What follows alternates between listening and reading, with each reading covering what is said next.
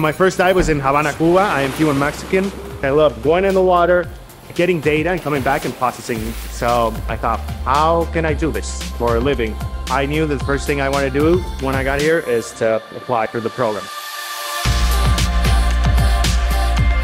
The Scripps SCUBA DIVERsity Fellowship Program is a program that is kind of the brainstorm of two women of color who were grad students here at Scripps, Ferrer and Alyssa Griffin. They really came together and recognized the benefits of scientific diving. Once they brought the program idea to me, we were able to develop a proposal and work with our campus to invest in supporting students across the UC San Diego campus. So it's open to everyone. It's open to all UC San Diego students, undergrads and graduate students of any discipline, and participate in our scientific diving program. And what's really great about the program is that it meets students where they are. So a student who needs to learn how to swim, we'll start with swimming classes for them. But a student who has their open water certification, then they are ready for what's next for them in order to get them ready for the scientific diving.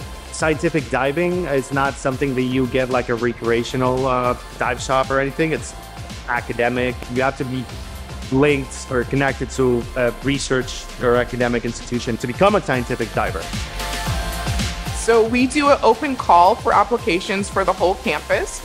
And then also our scientific diving office has been extremely supportive. Make sure that if, an individual needs just equipment or if they need just a particular certification. So it's a very customized program to what the students actually need. To be able to be safe underwater, you need quality equipment and you need quality training and hours underwater. And they make sure that all the divers here are always safe, make sure that our equipment is always top quality, it's maintained.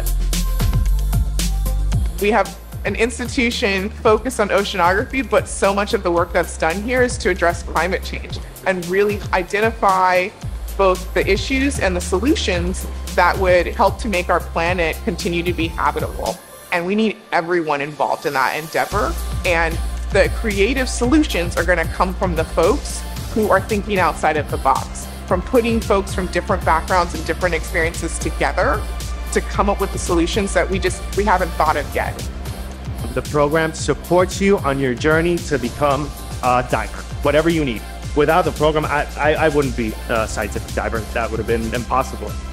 Why, again, our program is different is that it really focuses on addressing the cultural challenges and creating a culture that recognizes and allows for folks of all different backgrounds to come together, discuss what inclusion really feels like and what they need to feel included and how to empower them to advocate for themselves and the resources that they need to actively participate in the scientific community.